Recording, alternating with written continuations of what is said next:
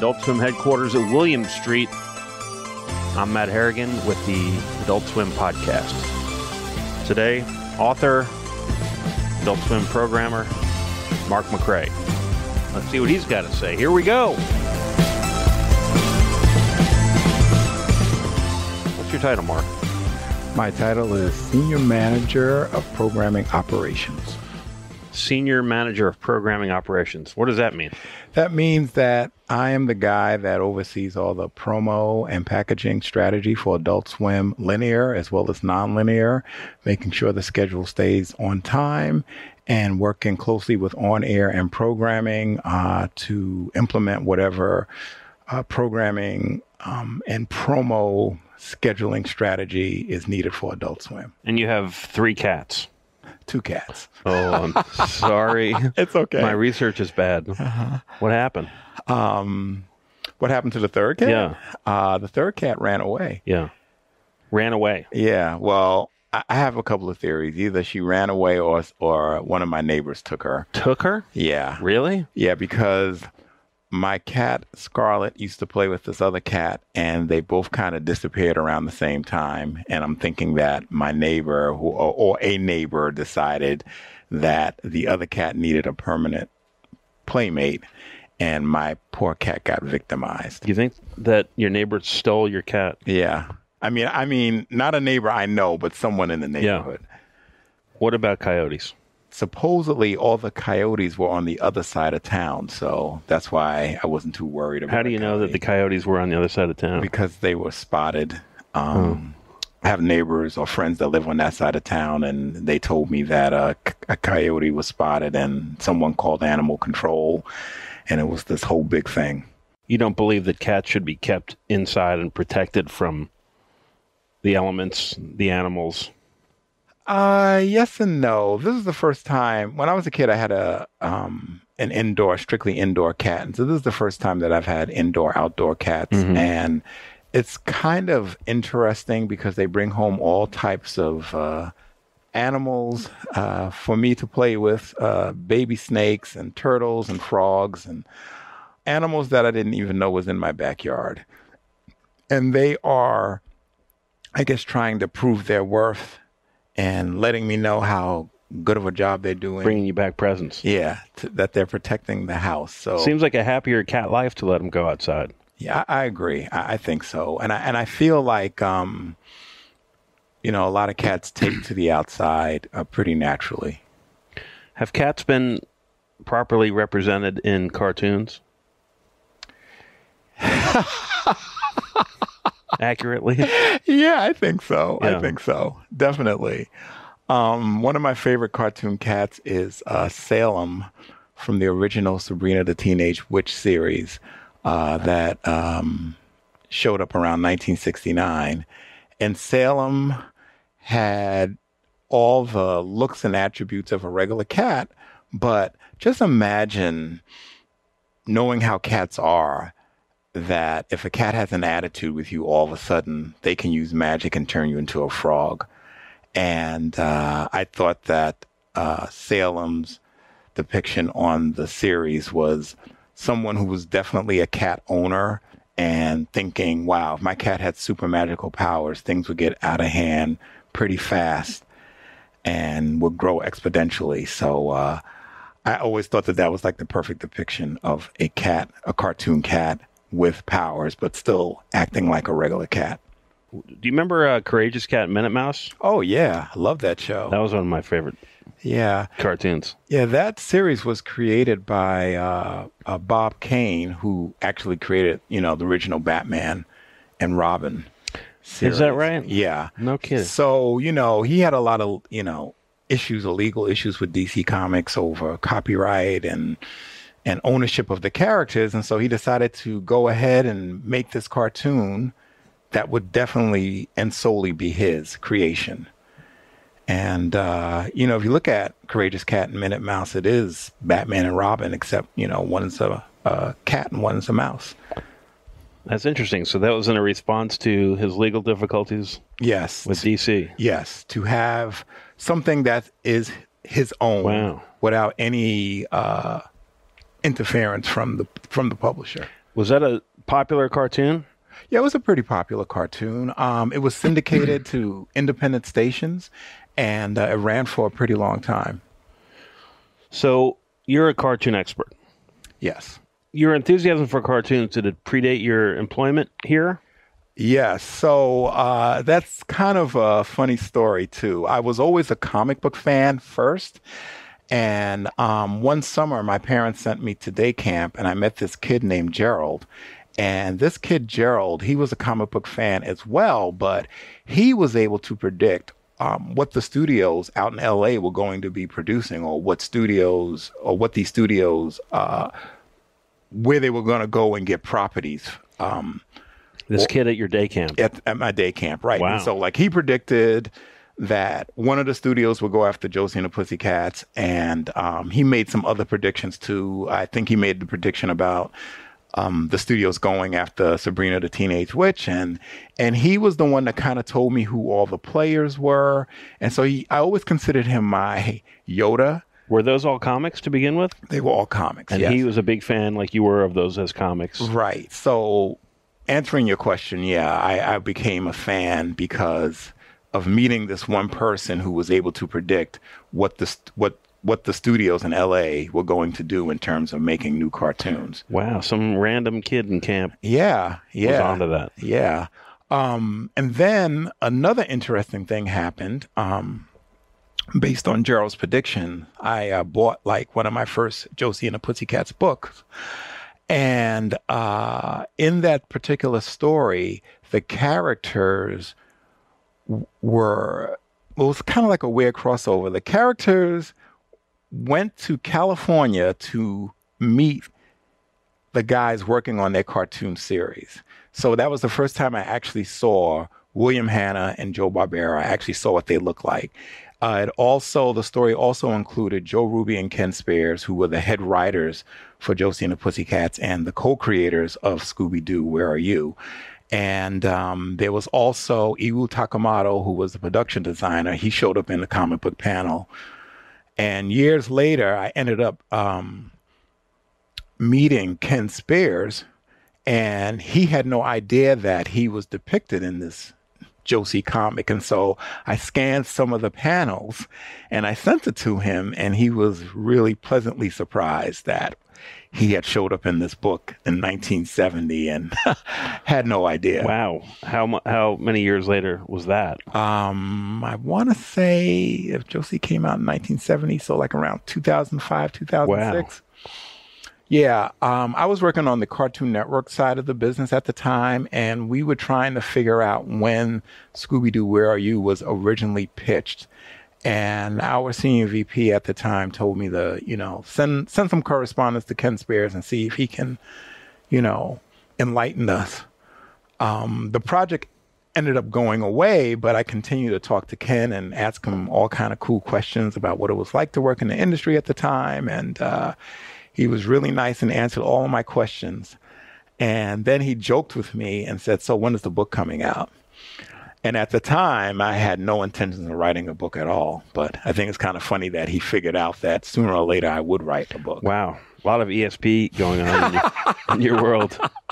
Yeah, it seems to be a lot of connections happening. Your book, The Best Saturdays of Our Lives. Tell us about that.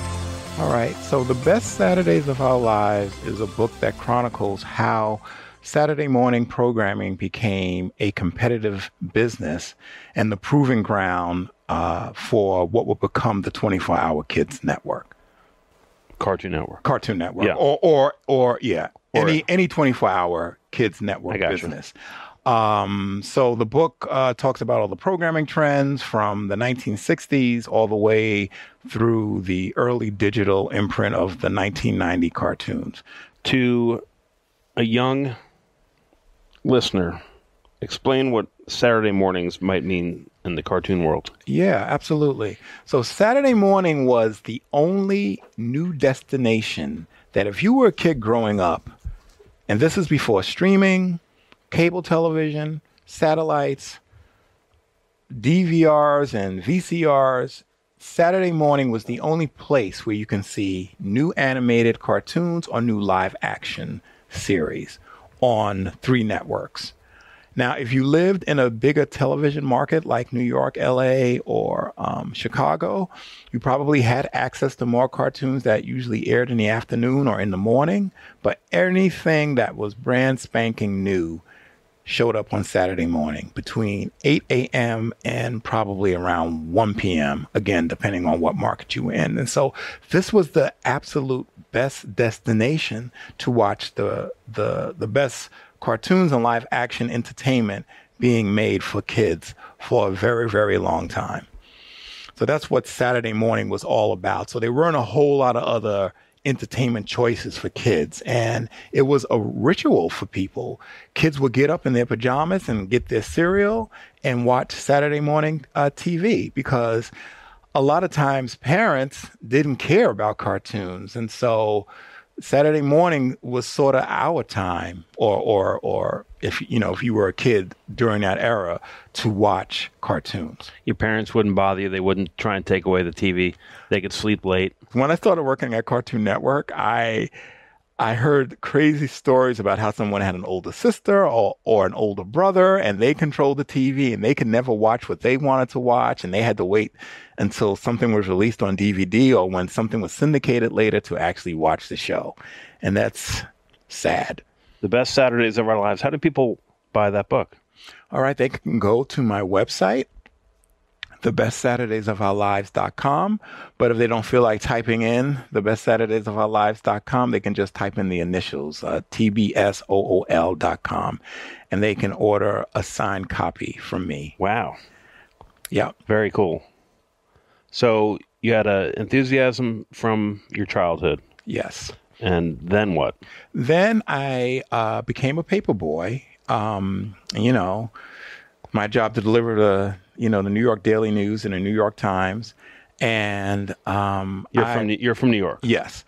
And from the Bronx, New York. And I discovered that there was a really cool TV section way in the back, like after the sports section. It was this little TV section. And I started reading this TV section, and it revealed what shows would be renewed and which shows would get canceled. And I sort of became an expert in that area. And by the time I got to middle school, they were calling me the walking TV guide. I had become like this super nerdy TV guide person that could predict whether your show would live or die.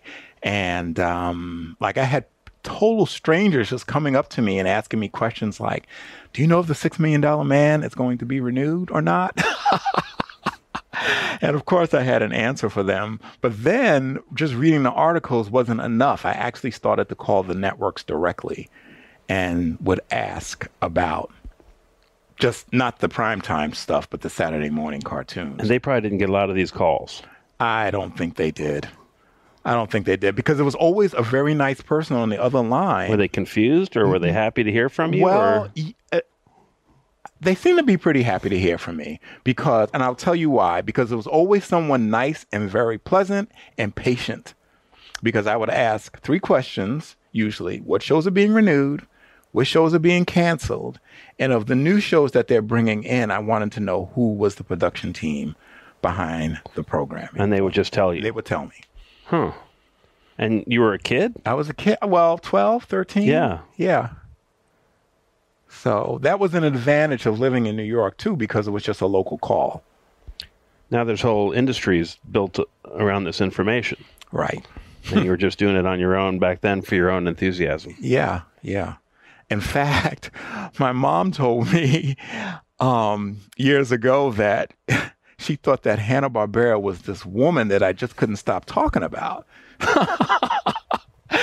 And, I had to, explain to her that, no, it's Hannah. It's right. It's 2 guys, actually. They have a production company. Oh, the other thing that also happened was I also wrote my first fan letter to a studio around the same time.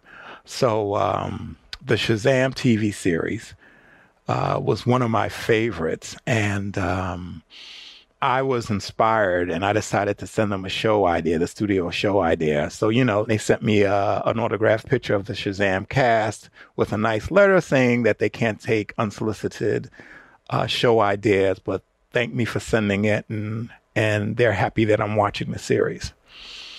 For me, I was just happy to get something from that studio and to get a studio, I still have the envelope with the studio logo on it. And years later at Comic-Con 2012, I ended up meeting the actor who played Billy Batson, an actor named Michael Gray, played Billy Batson. And we spoke for about 15 minutes. We had a really great conversation. He was a super, super nice guy.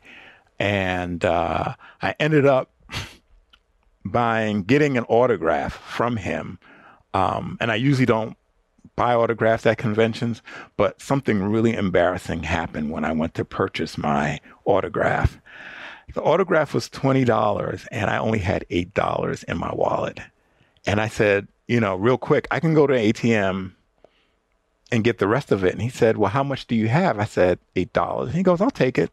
He says, me and my wife are getting ready to leave anyway, so it's fine, and I'm like, oh, I said, okay, cool. So that was pretty nice of him as well. But you ever see a cartoon when someone looks in their wallet and kind of like dust? Yeah, moths fly out. Yeah, moths fly out. That's how I felt when I opened my wallet and I didn't have enough money to pay Michael Gray. Oh, he took your $8, so. Yeah, he did take it. So it all worked out. So you parlay your enthusiasm for cartoons. Right. And how do you turn that into a job? Okay, so a couple of things happened. Went to school for radio and television communications. I went to New York Institute of Technology, graduated, got a job working in television, and really didn't like a lot of the jobs or positions that I had, nor did I like the pay. But I leave, I get a regular job that's paying double the amount that the TV job was paying, but there was no creative outlet. And realizing my mistake, I wanted to get back into television, but I wanted to get back into television under my own terms and, be able to work in cartoons or comics or something that I actually liked and was my original inspiration. And so I decided to launch the Best Saturdays of Our Lives newsletter. And I sent that newsletter out to everyone and anyone who touched kids content at the time. And it, went to Cartoon Network, Disney, Nickelodeon, DC Comics, Marvel Comics, because during that time in the early 90s, Marvel and DC was still marketing to a kid's audience. And after a while, the newsletter started to take off. DC Comics called me and wanted me to participate in an online trivia show. And then Sid and Marty Krofft called. There was an executive there named Joe King, who was like their executive in charge of production. And he called to find out who I was. And one of the things that got Sid and Marty Krofft was that I was one of the few people that got their episode count of HR Pufnstuf correct. So they were just very impressed by that. What do you mean? There was confusion? Yeah. Because the series ran on NBC for many years and then it switched networks. And I think no new episodes were ever ordered after it switched networks. And I think that there was a lot of confusion as to how many episodes that were actually produced. And after a while, Joe King took me under his wing and started to teach me the TV business and, teach me how television syndication works and who's cool in the industry and who isn't cool in the industry. And things like if no one calls you back, that means that they're no longer interested in your pitch or your show. And they actually used a copy of my original newsletter to pitch to the syndicators because they felt that my original newsletter of HR Pufnstuf captured what the show was about. And so they used that as an example as a pitch to hopefully create a new HR Pufnstuf series. It didn't go anywhere, but Joe and I, we stayed friends for a long time. And during my last appearance at, not appearance, but the last time I went to Comic-Con, Sid and Marty Krofft were there. And I went up and I introduced myself to them, and I did ask about Joe King, And Sid told me that Joe had unfortunately passed away the year before, because it just would have been really nice to, personally thank the guy for taking me under his wing and helping me out when, he was a Hollywood guy and he definitely didn't have to do it, but something about me he liked, and he took the time to try to teach me some things. So then in 1996, Cartoon Network called. They called you based on the newsletter. Correct. And there was a project called This Week in Tunes. And Mike Lazo was looking for a companion show for Space Ghost Coast to Coast. And the premise of the show, This Week in Tunes, was sort of based on the Georgia Gang or the Sunday political talk shows where you have your Democratic strategist and your Republican strategist, and everyone's having different opinions, except we were talking about cartoons we liked and which ones we didn't like and why, and offering our opinions about why we would like the Chuck Jones Daffy Duck compared to a Bob Clampett Daffy Duck version. Well, let's hear your opinions. Oh, that was just an example. Yeah, no, I know. So were you to host that? Were you to build it? No, I was one of the panelists. Seth MacFarlane was actually the host. No kidding. It was Seth MacFarlane, Linda Semensky, and me, and there was a kid that he had won a Cartoon Network contest, and he was allowed to program the entire Cartoon Network day, and they brought him in as a guest as well. And this kid was really funny because he knew Linda, and I guess he knew Seth MacFarlane as well, but he didn't know me, and he immediately, was trying to test me to see if I was worthy of being one of the panelists. Wow. And I thought it was pretty funny. Tables have turned on you. Oh, yeah. And his mom was like really super nice. But the pilot didn't go anywhere. And I later, did ask for a job, see if there were any job openings at Cartoon Network, but there were none. And so I took the initiative and just moved down to Georgia, and hoping that I would land something. Figure it out. Right, exactly. Wow. And I kept in contact with some of the people I met on that pilot shoot. And Seth MacFarlane? Not unfortunately. It's funny you mentioned Seth MacFarlane because I found an old phone book with Seth's information. We did exchange information, but we never stayed in contact. And so the joke that I always share with people, I'm like, wow, sometimes I wonder how different my career would have been if I had stayed friends with Seth MacFarlane. There's no guarantees, but it's just something I think about sometimes. Yeah. But I stayed in contact with Linda Semensky, and there was a producer also on the series whose name escapes me right now. But I kept in contact with them, and they told me about an open position in the library to be the Cartoon Network librarian. And so I sent my resume in, and they called me in for an interview. You had your hands on everything at, what was it, Hanna-Barbera Library? The Hanna-Barbera Library, the Warner Brothers Library, the MGM Library, for domestic as well as international. So Cartoon Network Latin America, they were also my clients. Chris Kelly, for example, that's how Chris and I met.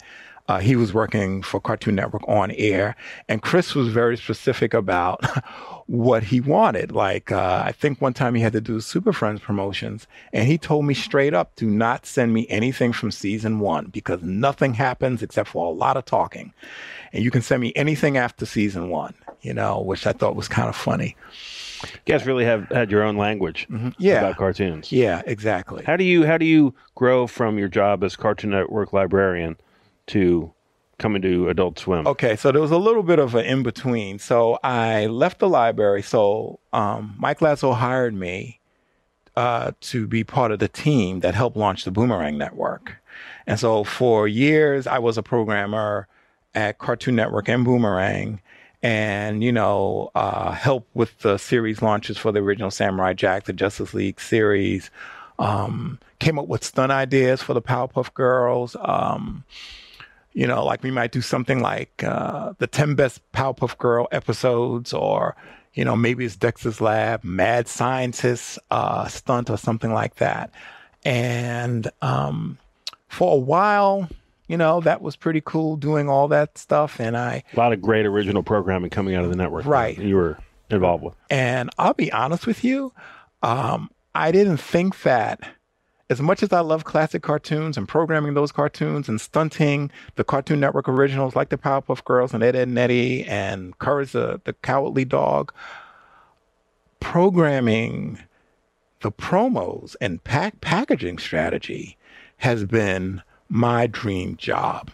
But I didn't know it was my dream job. You didn't know it was a job? You didn't know that you'd love it? I didn't know I would love it.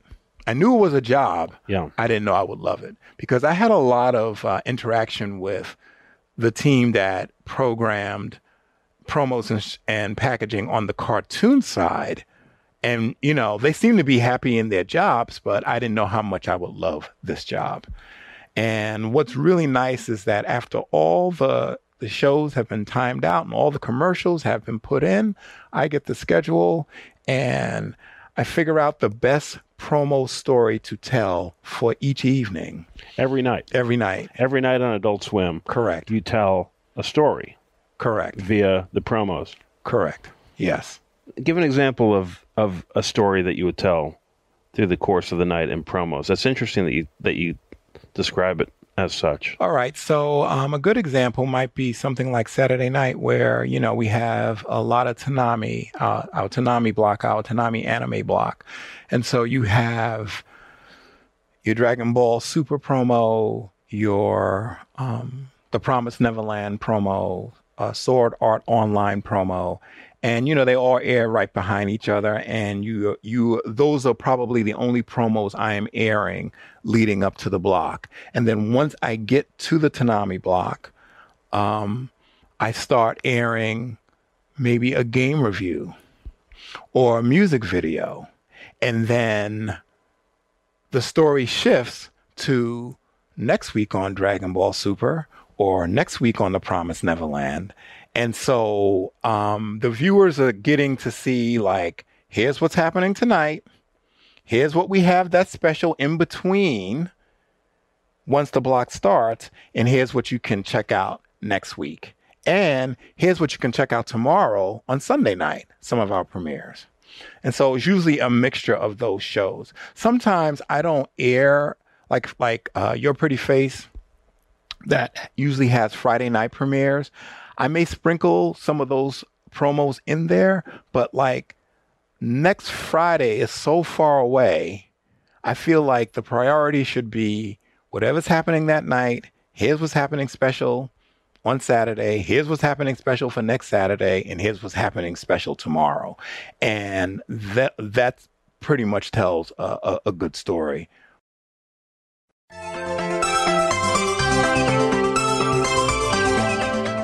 Top 5 favorite cartoons. All right. Give me 5. Okay, I can.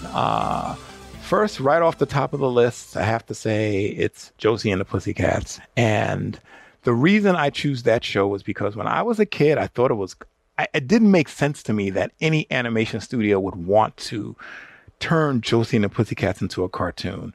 First of all, the comic book wasn't that great of a seller.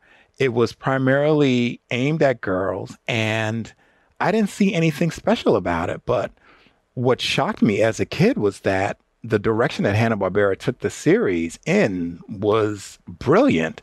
They didn't stick to the comic book formula at all. They became the wrong kids in the wrong place who rise to the occasion to save the world.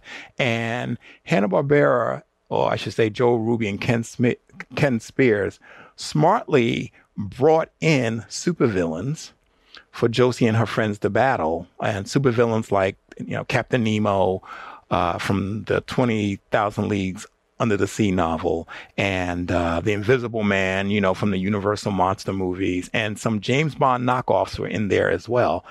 And I thought that was brilliant too, because that ensured that boys as well as girls would watch Josie and the Pussycats. They gave it an edge, and they also there was some really good scoring for the series.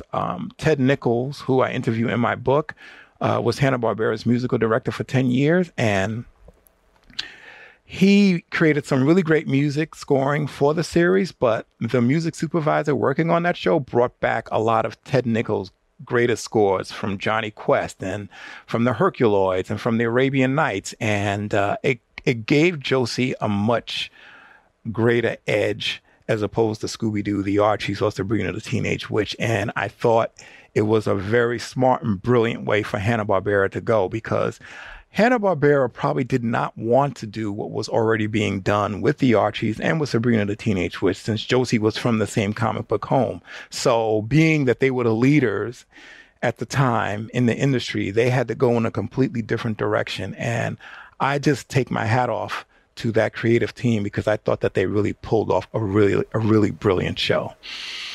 Wow. All right. Let's see. That's an incredibly thoughtful answer. I hadn't thought of any of that stuff. Thank you. Let's see what else. Tarzan, Lord of the Jungle would be my second choice. This series came out in 1976 by Filmation, and they utilized a lot of rotoscoped technologies where they film an actor being athletic, swinging, jumping, swimming, and then they trace over the live action and turn it into animation. And Tarzan was the best looking Saturday morning series on the air in 1976. And he was very realistic looking as well as moving. The cartoon series had wonderful backgrounds, and they had good writers, and the animated series was very close to the original source material. And it was just a really good looking show. And to tell you how much this show really changed the industry, because after Tarzan premiered, a lot of the other studios also started rotoscoping their characters as well to give those characters a more realistic look. But the funniest thing that happened during this era was that Joe Ruby and Ken Spears came out with a Plastic Man comedy series, and it was very similar to another series called Tarzan and the Super Seven that, there was like a lot of other characters in the show. And at the end of the Plastic Man open, Plastic Man says, hey, Ape Man, eat your heart out. And it was a direct response of one studio calling out another studio, or Plastic Man calling out Tarzan. And I always thought it was cool that Joe Ruby and Ken Spears decided to put that in the open, because that was their way of saying, yeah, you guys made a pretty good show, but our show is definitely much better. But, it just kind of tells me what type of response and shakeup that series put on the map. And I just thought that Filmation did a really good job with Tarzan, Lord of the Jungle. Brave Star, which is a syndicated television series that features the first Native American superhero with his own show. It takes place in the future, and he has Strength of the Bear, Speed of the Puma, Eyes of the Hawk, and Ears of the Wolf. They used a lot of Native American actors and directors on the series, and content-wise, they really, really pushed the envelope. There was a really good drug abuse episode, and not to give away what happens at the end, but things don't go too well for one of the characters at the end. And I think if the show had run on Saturday morning and not been syndicated, they probably wouldn't have gotten away with what they got away with. But the episode, the Brave Star episode, was actually produced during the crack epidemic in the U.S. And I think the producers wanted to respond to that. And so they created an episode where there was a future version of crack. It was called Spin. And there were all these spin heads as opposed to crackheads in the episode. And it was pretty interesting episode. Seth Green, one time, who's, behind Robot Chicken, the creator of Robot Chicken, was visiting the Cartoon Network offices one day. And he got here early, and I was here early. And he just comes into my office, and he's pointing at this action figure. And I'm like, can I help you? And he goes, who is that? And I said, oh, that's Brave Star. And he goes, oh, yeah, the Space Cowboy. I said, I remember that show. And then I tell him I'm a big fan of Robot Chicken, and he goes, yeah, we're going to be around here the whole day. And of course, I don't see him, but I thought it was really cool that he came in and he spotted the Brave Star action figure. So obviously he must have been watching that series as well. Even though it's probably not a popular choice right now, I have to go with Fat Albert and the Cosby Kids. Wow. Yeah. And I really liked the show. I thought it was very funny and innovative and had good music and good lessons. And, there were things as a kid that I definitely could relate to, because Fat Albert and his friends, sometimes they were bored and sometimes they played games, and the Fat Albert crew reminded me of me and my friends growing up in the Bronx. And that was the first time I saw something like that depicted on television. So I absolutely could relate to it. And a funny thing about Fat Albert, it did really well ratings wise because CBS kept it out of traffic. It aired like at 12:30 or 1 o'clock in the afternoon. Years later, NBC ended up acquiring it, and they put it at 10 a.m. in the morning, and the series got killed by the competition. So it was one of those shows that I think it did really well, and it did really good because it aired later, and because it had educational content. That's probably why it aired later in the day. One more. The whole canon of entertainment. All what right. can it be? The Archie Comedy Hour featuring Sabrina the Teenage Witch. That was also a really great show because that was my first introduction to the character Sabrina the Teenage Witch. And from what I understand, that show did really, really good ratings. And Filmation stuck to the original source material. So in this version of Sabrina, she is forced to do bad things. And if she doesn't do bad things might happen to her and her family. But I think the craziest episode that really got me on board with the series was that she didn't want to study her witchcraft book, and she was complaining, and then the head witch, Della, shows up, and Della decides to take Sabrina out of the home because one of the witches, Aunt Zelda, is quote unquote too human to show Sabrina how to be a proper witch. And next thing you know, this other witch shows up that looks like the traditional witch. She's haggard over and looks terrible. And when Sabrina says that she wants to stay and that she loves her aunt, the new witch says, love? Oh, I got my work cut out for me. So we got to get you out of here. And so that episode just kind of, in a very subversive way, showed what Sabrina and her family were all about. And the episode actually disturbed me as a kid. Dark. Yeah, it was very dark. And it disturbed me as a kid as well because I'm like, oh my gosh, someone can just show up and just take you out of the home. Obviously, at that time, I hadn't heard of defects, but I just thought it was kind of scary. But of course, everything worked out in the end. But the show had a little bit of an edge, and that's why I liked. And I just thought that they did a great job depicting this character that is kind of part of an evil legacy, but she has to work her way through that legacy to make things work out for herself. So I became a fan. And a sign of things to come, dark cartoons in your future. Right. They'd only get darker. Wow. Exactly. So I guess it was meant to be. I'm at Adult Swim. Meant to be. Mark McCray, thanks for coming on. Thanks for having me on the Adult Swim podcast. It's been a blast. Music from this episode is a song called Living in America from the album Sunbronze Greek Gods by Dom. Be sure to visit adultswim.com/podcast for links to some of the things Mark and I were just talking about. And as always, we'd love to hear from you, adultswimpodcast@gmail.com. Thanks for listening.